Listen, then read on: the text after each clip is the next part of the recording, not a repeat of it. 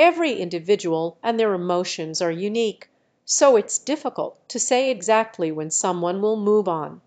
However, if you have been consistently ignoring her for 4 years, it is possible that she may start to realize that her feelings are not being reciprocated.